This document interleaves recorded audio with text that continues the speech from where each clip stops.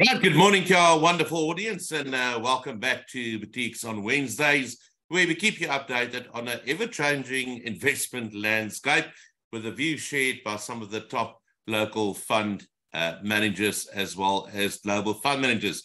Maybe just a quick reminder on that whole slide we had up just now. You saw the address for the new portal for our fund managers or BCI investment partners. So any kind of investment information you want on any of the BCI partners, please have a look at the new website or portal. You can find a link on the BCI website as well to have a look at that. It's my great privilege to welcome our moderator to the session and well known to all, Flobella Yates, Head of Equilibrium by Momentum, probably one of the longest standing asset consulting businesses in South Africa, or rather known by the industry as a DFM. Flobella, thank you so much for joining us this morning. You come with a wealth of experience, you and your team, when looking at asset allocation, but more specifically, dealing with fund managers. And I know you are very familiar with the team of Visio that will join you as well. So thank you for your time this morning, and you are welcome to start and introduce your panel for the morning. Thank you, Eugene. It's always an honor to work with BCI. So maybe just to start, today we have the Visio team with us. The first speaker is going to be Jonathan Meissen. Johnny is the head of fixed income as well as the co-portfolio manager for the Visio BCI Balanced Fund. He's a manager that we use extensively in our portfolios. And I don't think you need much more introduction than that. And Johnny's going to discuss Visio's views on both global and domestic asset classes and their valuations, as well as the balanced mandate positioning in a very challenging environment. And then following him, we've got Keris Foster. I'm sure you all know Keris as well. He's the London-based associate for global and SA equities. And Keris will discuss Visio BCI Global Equity Fund, the key global investment themes that he's seeing, and then the opportunities in both developed and emerging market equities. Johnny and Keris, I'd like to spend some time with you. I'm going to turn it over to you, Johnny. Thanks, Flobella. Thanks, everyone, for joining. Thanks, BCI. Yeah, as Flobella mentioned, the Visio Balance Fund has been running now for just over 3 years. I'm a co-manager together with Patrice Moyal, the CIO, and Keris looks after the global equity allocation. I'll spend a little bit more time on the global backdrop and then drill into the South African and valuation. So first of all, you'd be very familiar with the global economic growth, which is slowing down, and the chart on the left basically shows you kind of a bit of history and where we are now. This is consensus forecast for aggregate global growth. So certain moderation after the phenomenal recovery post-COVID, and not surprising that we had the recovery. What is maybe a little bit surprising is the relative resilience that the global economy is showing, given what you can see on the right-hand side, and that is the tightening of monetary policy. Really, you can see that the last hiking cycle, which possibly is done, maybe there's another 25 basis points to come, and that's probably going to be it. We'll know later today if it's a pause and a continuation maybe in July, but ultimately we're pretty much there. But 500 basis points, not only that it's the largest we've seen over the last 40 years, but it also from an extremely low base. So if you just think of the kind of the extreme tightness that we've seen, yet markets seem to be, economies seem to be handling it reasonably well. And that's the case in most places where there's this moderation in growth. And you can see on aggregate, developing markets are expected to grow lower, but more slowly in the next 2 years than they have in the previous 10 years. The same everywhere other than Japan. And Japan is an outlier in some ways. And I think later on you'll realize why we kind of maybe spending a little bit more time on that market, because it's really a little bit unique in the cycle. Inflation is slowing down. You can see the kind of middle bars are showing the current inflation, which is significantly higher than the pre-COVID average, but declining pretty much everywhere. And, you know, I think the point that one needs to make here is that, you know, there was a lot of discussion around pause, you know, Fed pause, central banks, you know, stopping the hiking cycle. The point of the matter, maybe the focus should be more like, how long do they keep rates elevated? And our view right now is that rates are pretty much at the top of the hiking cycle, but given the strong-ish growth, given that inflation is still, in most places, materially higher than what central banks would be comfortable with, rates will remain high for longer. And that essentially has a lot of influence, obviously, on the way we position the portfolios. If you add those two, you know, real GDP and nominal GDP, real GDP and inflation, you get the picture of nominal GDP. And here, where we spoke about the uniqueness of Japan, you can see that developed markets, nominal GDP is probably going to end up in the next 2 years slightly higher than it was in the previous, actually 20 years previous to COVID, the same for emerging markets. But Japan has seen a massive increase. And you have to remember that inflation is bad when it's particularly high. Inflation is good when it's low, but deflation is very bad. And Japan has moved from a deflationary environment to an inflationary environment, which is low. It's low, it's still below the kind of, you know, the target range, but certainly one that is incentivizing a normal functioning of an economy. And we've already seen some performance linked to that. And of course, South Africa, we're still struggling with growth. The nominal GDP is actually expected to contract a little bit over the next, or decline a little bit over the next 2 years or so. Now, when you move to valuations and you look at the kind of, and first of all, looking at equities in particular, the easiest, and there are lots of ways of doing it, but, you know, price earning ratio, most people will be familiar with. And you can see on the left, South Africa is relative to its history, very low, 1 standard deviation below its 15-year mean, where the other extreme is the US. The US is, again, you'll probably be very familiar, S&P 500 at almost 1 standard deviation above its long-term mean. So just when we look at kind of domestic versus global, and obviously global is much broader than just the S&P 500, but it does make up 60-odd% of our global benchmark. This is very important. We've got it relatively cheap for some good reason, but yet maybe too cheap. And, you know, and the other side, you know, we've got the other extreme. So we need to find, you know, where we want to be and how we want to allocate. But taking it a step further and looking at how these equities look against the other competing assets is bonds, in both cases, in South Africa and in the US, bonds are more attractive than equities on valuation basis. And the lower this black line, essentially what you take is earning yield minus the bond yield, and you have this relative attractiveness. So it looks to us that South African bonds are still offering more value than domestic equities, and in the US it's even more so. So what we've got is we've got equities that are expensive, bonds are better value, and you know, are probably the place that you want to be overweight for now. So the way we then take this information is each one of our teams that look at domestic equity, global equities, global bond, domestic bonds, we do our fundamental analysis and we do a bottom-up work, and we get an expected return from the individual asset classes.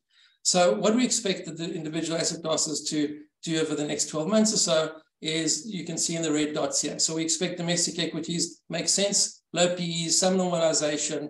You know, there will be, I think, in all equity markets, there will be some headwinds from maybe earnings not being as or growing as high as you would have liked, given the economic growth is slowing down. But domestically, we expect, you know, domestic equities to return 13%, domestic property 16%, and so on. And on the global side, and this is obviously talks to the currency as well, the issue here is always trying to work out what the rand's going to do. We take a longer term approach here. We look at purchasing power parity, and we assume that over a 3-year period, we return to fair value. Currently, the currency is clearly undervalued. You know, the debate could go and how much and how long it will take to return. But ultimately, we prefer domestic assets on global assets because of valuations. So now, automatically, when you look at this, you'd think we're immediately going to be very overweight, say, domestic equities and you know, underweight domestic cash. Now, what the objective of the fund is obviously to return CPI plus 5. So what we're looking for is looking for the highest or the highest probability of an asset that will give us that return.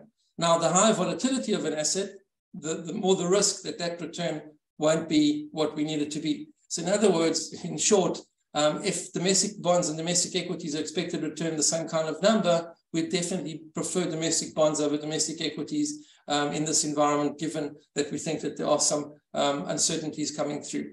So the exposure to the different asset classes, you can see we underweight domestic equity, and it makes a lot of sense. It's the easiest to explain against domestic bonds, the same return, much less volatile. We'd sit with that. Domestic property, we'd want to be we want to be actually neutral now. We've moved to neutral, even though they're providing a 16% expected return. Volatility of the asset class has just gone through the roof, and we're therefore a little bit more comfortable to sit at what we consider to be neutral. On the right-hand side is the global story, offshore equities, underweight because of those expensive valuations. There are great opportunities, and Keris will speak to them. We are overweight offshore cash just because we think, and cash is not zero. Cash, just you have to remind you that on that cash, we're getting 4.5% in hard currencies. So that's a bit easier to sit with than it used to be, 2-3 years ago. If I just look, my last slide before I pass on to Keris, look at the historical asset allocation of the fund over the last few years, maybe focusing more on the last 12 to 18 months. So we have been increasing exposure to bonds from late last year. It's been a rocky road. Certain geopolitical and political decisions have made it a bit more difficult, and South African risk implied risk is much higher than it was before. We've had the most recent events. Bottom line is that we're now 20% on bonds, and we've moved from May last month. So the change that we've made on the bonds is that up till May, we were short duration. So in other words, lower interest rate risk. What we've done subsequently during May and in June, we've increased that duration quite a lot. So, if we were duration of 1 below our benchmark, we now gone to 1 plus. So that's kind of just conveying that kind of message. And also importantly, we increased our exposure to domestic equities. Valuations became a bit more attractive, so we used cash to allocate into domestic equities as well. And we will look to kind of move actually in the global portion from cash first into global bonds. We are a little bit underweight.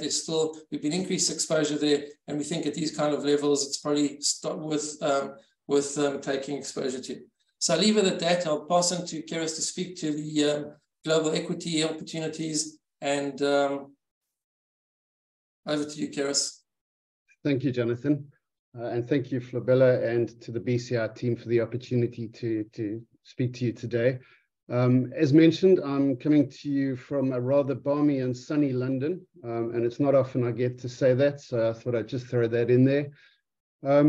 If we look at the global investment universe, I think it's fair to say that we are living in a very dynamic environment. There's a lot of change that is happening. And I thought it'd be useful to just touch on some of the bigger themes that speak to the opportunity set and how that opportunity set may evolve over time. I've listed 4 broad themes here. This is by no means exhaustive, but these are some of the bigger themes that will shape the investment universe, I think, going forward. The first one that I want to touch on is the emerging consumer and urbanization. This is something that's been with us for some time. We're certainly seeing things like shifting demographics, the increase of elderly populations, people over 65s, globally rising incomes, a more prosperous consumer, And what this speaks to is emerging consumer trends and how those may shape things going forward. I mean, for example, if you look at the EU Commission is forecasting that by 2030, we're going to see 5.3 billion middle-class consumers spending about $64 trillion. And that's about a third of GDP growth going forward. So I think it's a very meaningful driver in terms of some of the trends that we're going to see. Other things to consider here would be things like, evolving consumer considerations around their environmental impacts and how that's going to play out in the way that they consume things. Another very big theme that is very topical at the moment is the energy transition. I would liken this to, the Industrial Revolution or the introduction of the first cars. What's clearly behind this is things like climate change and net zero. But there's been some very significant enablers here that are driving this at pace. And one of those is the achievement of cost parity between renewable energy sources and traditional carbon-based energy sources. And that's going to accelerate the adoption going forward. As with many of these transitions, this is not an instantaneous thing. I think we're going to be seeing these effects take place over decades rather than just the very short term. And there's certainly many challenges that need to be overcome to enable this. So we need new technologies. For example, we need long-term storage solutions. These renewable energy sources aren't as reliable or as consistent as fossil-based fuels. And so I think what this speaks to is the potential for new technologies, new investment opportunities, and a lot of new investment that's going to have to go into, for example, the way that we distribute and consume energy going forward. Here again, very significant investments. UBS are estimating that about $160 trillion of investment will be required to enable this energy transition. We also need to give some thought to the disruptive effects of these new technologies and how this transition plays out. That potentially could, be a threat to certain business models, but at the same time, I don't think we must lose sight of the fact that we're still going to be very dependent on carbon-based energy sources for a substantial period of time still. We cannot just switch over immediately as much as we'd all like to. And that means that there will probably still be opportunities within older technologies going forward. So I think there's opportunities on both fronts there. The other big theme, of course, is the digital age, the Internet of Things. This is very topical at the moment. Clearly, we are consuming and producing more and more data each and every day. We're seeing exponential growth in data. We need systems, devices to store that data, to process it. Things like quantum computing are coming to the fore. We are seeing increased automation in pretty much every field, whether that's from manufacturing to transport to other fields. And then, of course, the very topical subject of artificial intelligence and how that may play a role going forward in terms of the way we both operate and in terms of the investment universe. Here again, a very substantial investment requirement. It's estimated, $1.5 trillion of internet investment just through things like connected device, increasing revenue by 2030. Another field that's also perhaps more at the forefront now is things like biotechnology. This has the potential for transformational technologies in many areas. Everything from the way we produce food, for example, to future medicine, genome sequencing, and what that means for medicine development, for understanding, things like disease burdens, et cetera, et cetera. And here again, things like synthetic biology is going to be a big part of this landscape going forward. And again, very significant investments, over $1 trillion into that sort of space. I think these are the reason why I touch on these is that I think these themes are going to be a feature of the investment universe going forward, irrespective of what happens to the macro backdrop. So, you know, I think there will be periods where we will go through headwinds that will perhaps slow the rate of a change that's taking place here. But I certainly don't foresee that these are going to be reversed or disappear. And I think they're going to be a feature of the investment universe for a long time to come. Could perhaps move on to the next slide, please, Jonathan. In terms of the global equity fund, then just at the high level, I mean, typically this is a fairly concentrated portfolio of our best ideas. It's typically in the region of 30 to 35 stocks. And I just wanted to touch on some of the portfolio selection elements that we go through as a team. We typically try to invest in robust business models supported by some of those longer term trends that I've just touched on, with competent management. One of the other things we try to identify is business models that exhibit pricing power and superior margins. That speaks to a competitive strength, and that's particularly useful in periods of, say, high inflation, which is something that we're going through at the moment. We also try and monitor things like returns over the longer term. And really what we're trying to establish here is that, that these business models are not exhibiting evidence of structural fade or disruption, because that's a very important consideration about the longevity of these business models and where they are in their life cycles. We also try and couple that with an emphasis on strong balance sheets. You'll see that over 40% of the portfolio companies we're invested in actually currently have net cash positions. I think that's a really useful position to be in, especially in times where things are less certain and there may be more adversity. It just gives greater flexibility to respond to those sort of environments. We don't rule out special situations. We do look at them, you know, things like perhaps certain value opportunities. But I guess the key issue for us here is that we need to understand that or at least perceive that there's a catalyst for that value delivery to be unlocked. And I guess also at the same time, all of the above need to come at a reasonable valuation.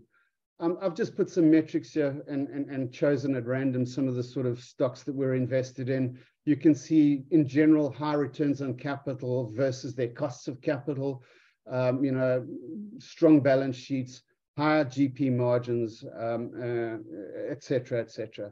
And again, also at a reasonable forward valuation. Next slide, please, Jonathan. If we look at the geographic exposures of the fund as it currently stands, and I've just highlighted some of the sort of more interesting names within the fund as well, just out of interest. What I really want to touch on here is just looking at the spread. And I thought it'd be useful to compare the way we're positioned on a geographic exposure allocation relative to, for example, the MSCI World Index, which is one of the benchmarks that is typically used for global investments. It's worth pointing out that MSCI World Index excludes emerging markets. It's only a developed market index. So that's why you'll see a very high weighting to, for example, the USA within that index. And relative to that, you'll see that we are certainly, from a US perspective, currently lower on the exposure relative to that, with, although you see 48%, the underlying equity exposure here is at about 32%, the rest largely being sort of bonds and cash. We are, in terms of EMEA, you'll see that we are certainly more weighted in this field relative to the underlying benchmark. And then Asia Pacific is also a standout differentiator for us at this point in time. And I'd like to highlight the fact that we do have an exposure to Japan. I'm going to touch on that in a little bit more detail further on in the presentation. China is also an important part of our exposure. And again, this is a differentiator relative to that MSCI World Index because China doesn't form part of that index. And then, of course, the other thing I would also draw attention to, and it's very early days for us in the fund, is that we have a very early stage investment into India. I think India is also very interesting. It's at the point where perhaps China was 20 years ago. And although it's early days, I think India is going to be an area that we're going to be very focused on going forward. And we're doing a lot more work to understand the space and try to identify opportunities for investment over the longer term.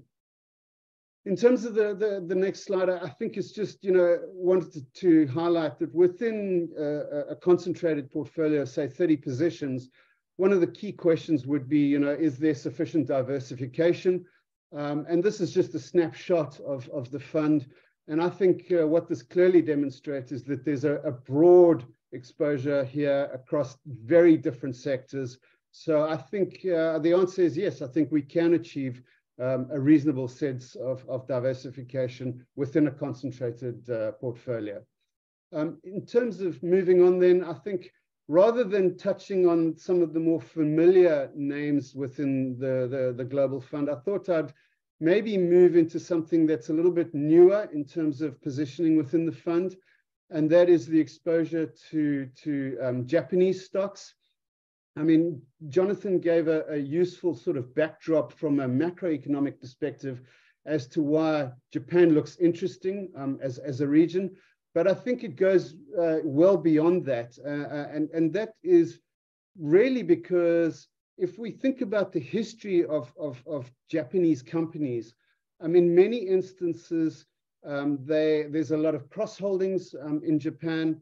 Management are not necessarily incentivized in an investor-friendly manner. A lot of them are just incentivized on a sort of a remuneration basis that is sort of based on product performance and the like, rather than in investor-specific metrics. I think there's a bit of a sea change that's happening within Japan at the moment, as far as thinking around value and the way that value should be realized for shareholders. The Japan Stock Exchange is effectively a sort of a three-tier system where you have the sort of premium element of companies, the next tier, and then what they call the sort of high growth companies. And each of those have slightly different rules as far as the stock exchange is concerned.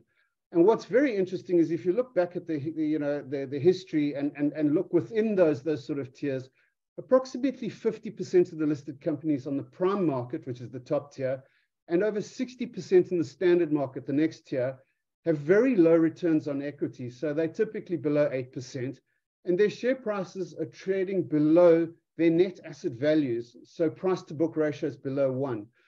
What that's saying is that the stock market is assuming that although there's a lot of value inherent in these companies, there's an underlying assumption that management is somehow going to destroy value going forward. And the ways that can happen is through poor capital allocation decisions or sitting on excess cash that is generating very low returns. What's changed, and this has come about partly because we've seen increased pressure from notable activist shareholders. We've also seen letters being written to the Japanese government and to the Tokyo Stock Exchange with over 200 sort of PRI global investor signatories calling for change to try and change the situation and change the thinking within management teams within Japanese companies. And I've shown some examples, and these are excerpts from a presentation that came from the Tokyo Stock Exchange actually in March of this year, where they are now calling for actions from management teams to implement a process that increases management's focus on things like cost of capital, where their share prices are, and how they can actually improve the sort of value being ascribed to shareholders.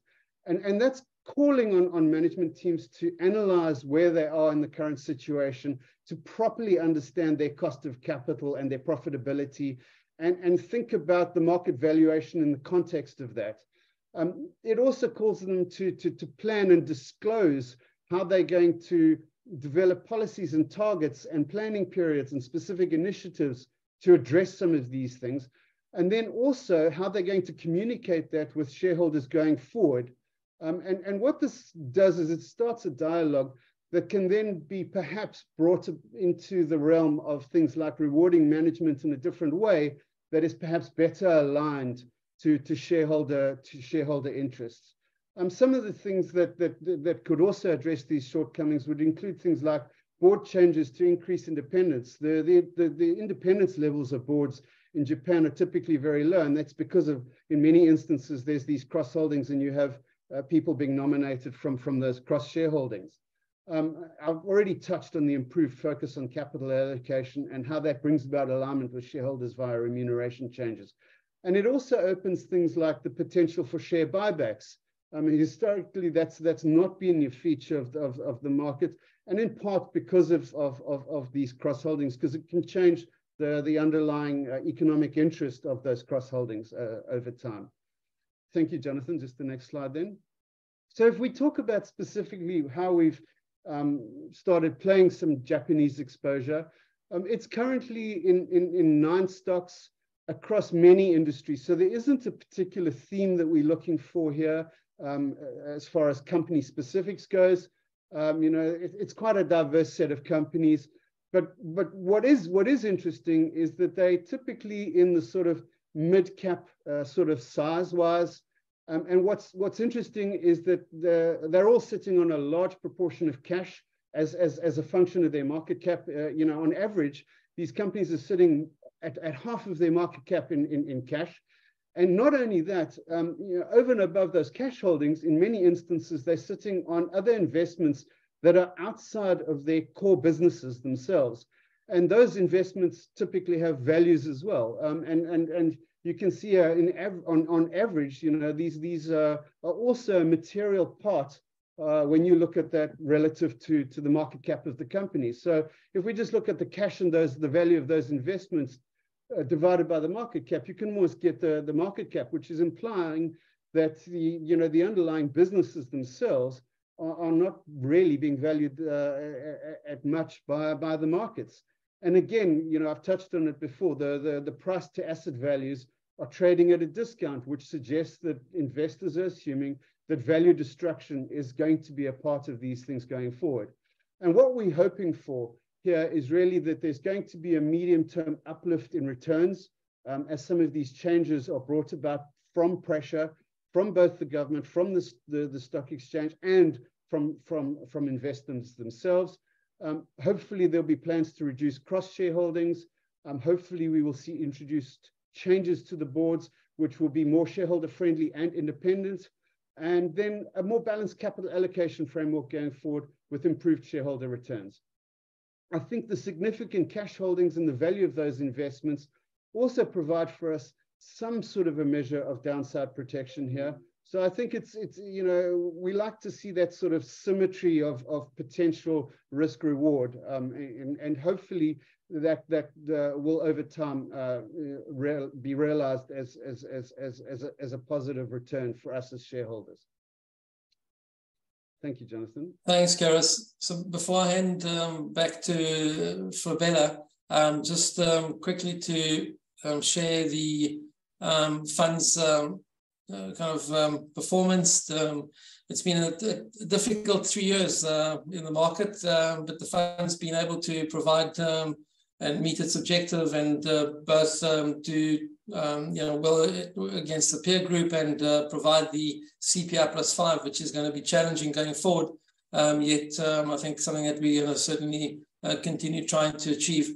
And talking about the kind of difficult period that the fund was launched into, just quickly, the red line here is the implied S&P volatility. And you can see for most of the period, it's been above the long-term average. So it has been a period where being able to move from one asset class to another, being able to be nimble and adjust to market conditions has been particularly important. And that's something I think that this fund does offer, and we'll continue doing so. So done with that. Flabella, over to you. Thank you. I think 2 very interesting presentations. So thank you, Jonathan and Keris. Please, if any of the participants have questions, feel free to pop them onto the Q&A section, and I'll try and get to those. But I've got a couple of questions for each of the speakers. I'm going to start off with you, Johnny. I noticed when you put up your asset allocation views that both local and offshore cash had the lowest expected returns out of all the asset classes. And if I'm correct, I think your local cash, you had a 9% expected return and offshore 6%. Now, you've been overweight cash, since the middle of 2022. Are you still comfortable with that position? And what would need to change for you to start reducing the cash exposure in favor of some of the more risky assets? So I think the way we look at it is, interest rates have been rising. The return on liquid assets, cash, short term, and when I talk about cash, I talk about up to 12 months really, where we could get relatively attractive returns. It was almost like a place to park money and basically protect some capital, because of course that's something. It's not only about catching the runs; it's also trying to avoid the potholes. So that's kind of in terms of when we change that. We have been starting, as I mentioned, we've reduced the domestic exposure to cash, both into equity, and increased our interest rate exposure across along the yield curve. Offshore, what we're looking for is more certainty around the end of the hiking cycle. I think we're kind of there. We're looking to and have been moving into global bonds. So I think the way the cycle works is you want to go from cash to bonds to equity. I think we've now into the bond phase, and we'll be trickling into equity. Really from a macro perspective, what we need to see to me the US unemployment rate needs to go above 400% before we can consider interest rate cuts. So, it's very difficult to argue for strong, revenue growth for companies, re-rating on the PE ratios and so on to justify stronger returns. So, I think it's a risk management exercise that we're going through now, which is still able to provide decent returns. Thank you. Then I heard you saying you moved from cash to bonds to equity.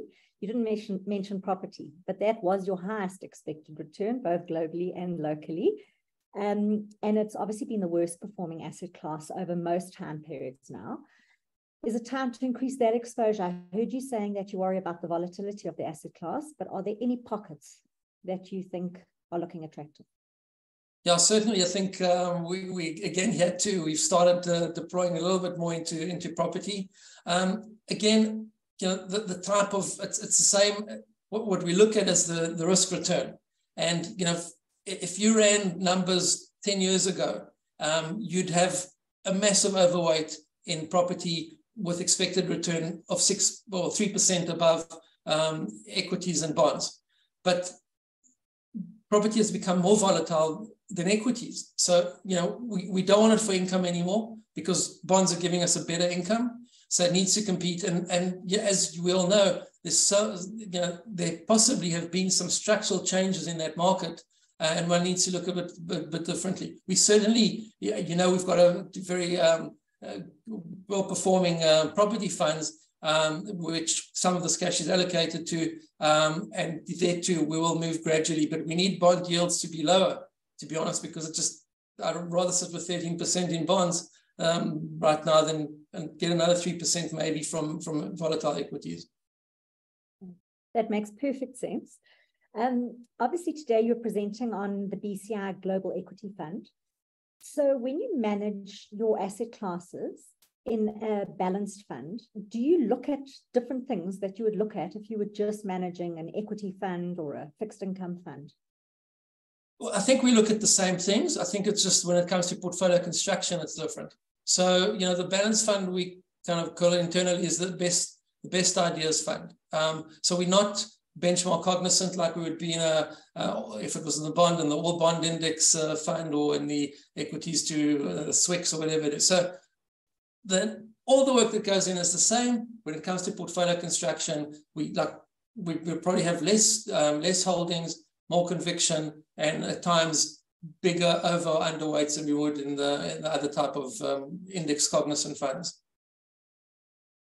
Yeah, I want to ask you now about inflation-linked bonds. I think they're giving a real yield of around 5%, which I believe is your long-term objective, yet you don't hold any in the balanced fund. It looks a little bit counterintuitive. Can you maybe just talk us through why that is?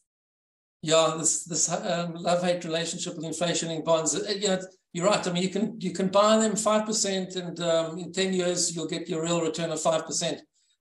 First of all, the first thing is that we kind of measure the outcome here over like a 3-year rolling, and that 5% real comes with a lot of volatility. So as you know, in fact, interestingly enough, inflation-linked bonds are supposed to protect you against losing kind of real value.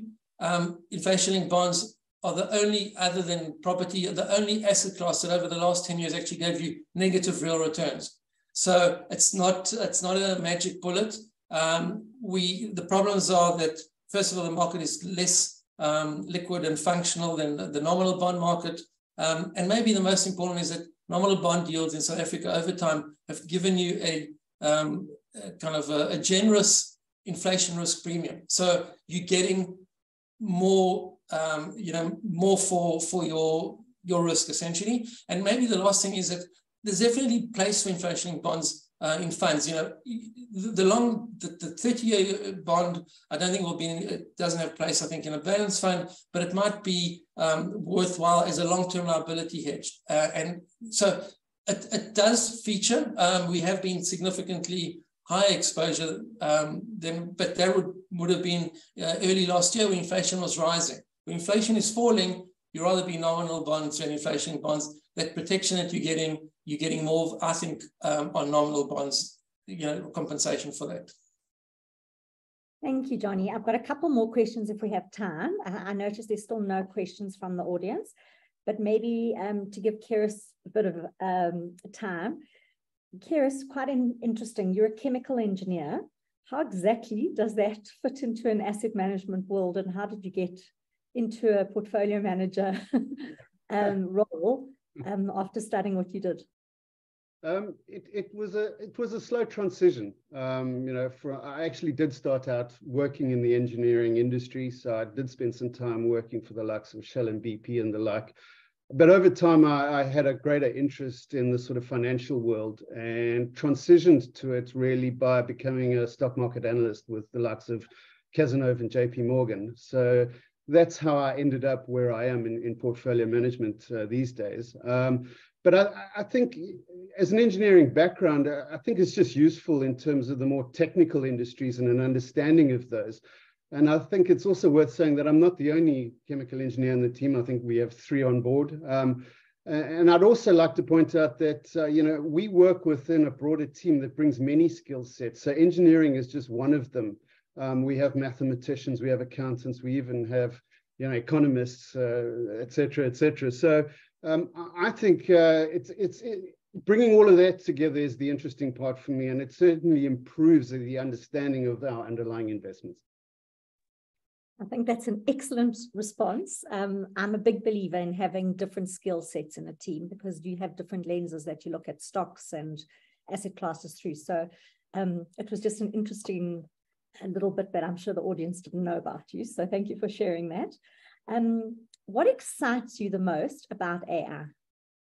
A lot, but I think let me start by talking about the losers. I think AI is going to be enormously disruptive for many, many industries. I think a lot of companies are currently facing their own Kodak moment and realizing that this technology has the potential to completely disrupt their business models.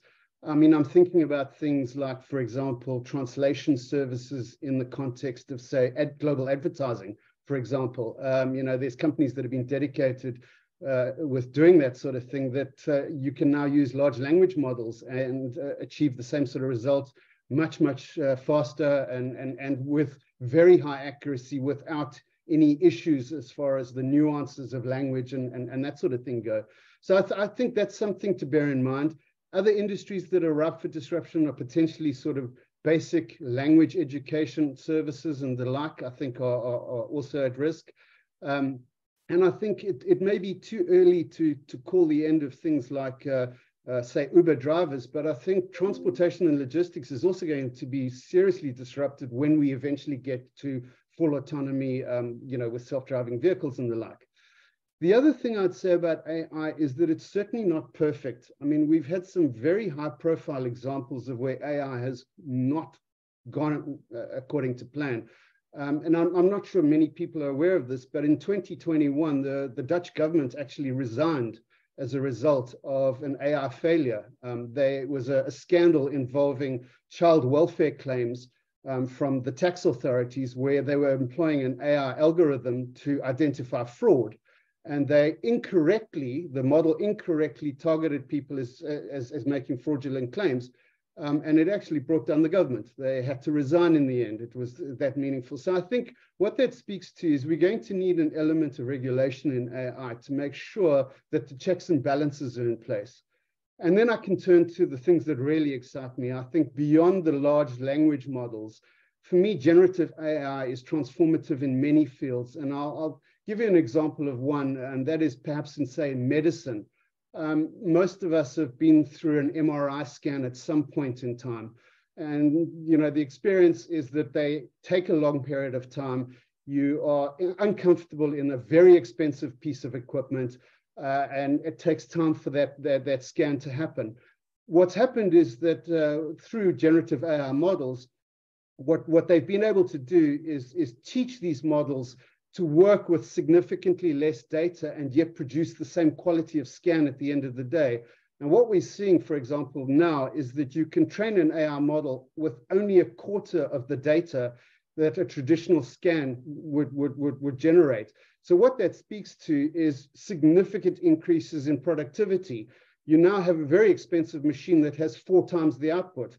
I think everyone can understand the economic value of that sort of thing.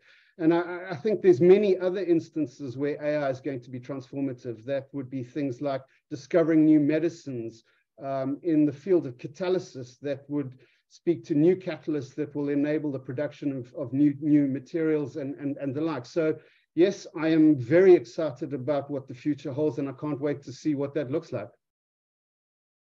Thank you. I think that AI is certainly going to make some jobs a lot easier and quicker, as you say. But I think it also means that we have to have different skills in order to oversee what's true and what's not. Absolutely.